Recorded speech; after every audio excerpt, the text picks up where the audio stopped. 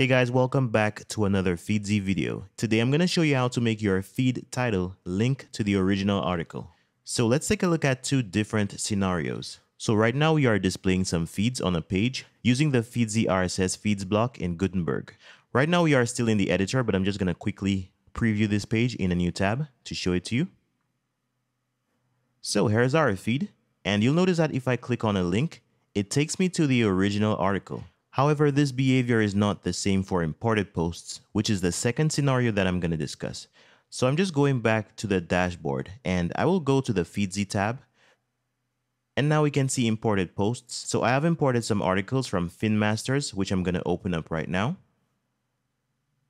Okay, so here it is, and that import was mapped to the finance category. So you'll see that when I click on one of these titles, the post will open up on my website. And the same thing happens when you click on the Read More button. So let's change this behavior. We are going to link the titles of our imported posts to their original articles, just like the first scenario, like this.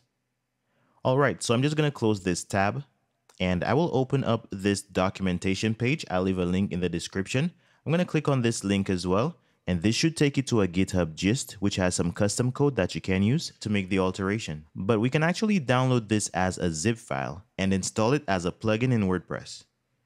So now I'll go back to my WordPress dashboard. Let's go to plugins and click add new. And now I'm going to click on upload plugin. Let's drag the plugin that we downloaded to this area and click install now. Once the installation is complete, we can go ahead and activate the plugin. So now we can go back to the finance category to view the result. Okay, so now we can click on our feed link.